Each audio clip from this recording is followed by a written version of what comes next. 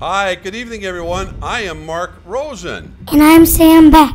Wow, way to go, Sam. And we are with your WCCO newscast live from the State Fair. Now, we want to begin today at the Haunted House, where WCCO anchors Frank and Chris have gone in.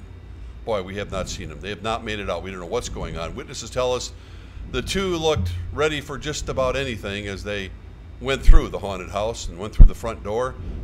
But that was 4 hours ago. A search party has been sent in. They can't find them. They heard Frank and Chris screaming, crazy, but they have not been able to find them. We don't know what's going on. A mummy on the second floor tells WCCO that he saw the couple about an hour ago, but the pair jumped, screamed, and ran out before he could grab them. We will continue to follow the search and let you know what happens later in the night. In other news, we have a developing story from the Midway. Right now, State Fair officials are on the lookout for a giant stuffed gorilla. We told it's black and lime green and at least 8 feet tall. It was last spotted near the Ferris wheel. Officials don't think he's dangerous, but if you see him, call 911.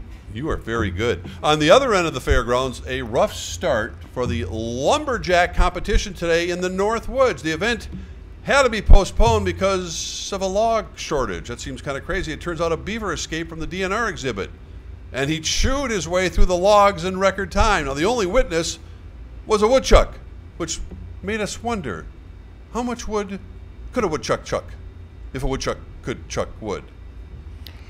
We want to now update you on our top story. Frank and Chris have been found. The pair were hiding behind a coffin on the 3rd floor of the haunted house. They are thirsty and a little shaken, but are expected to be okay.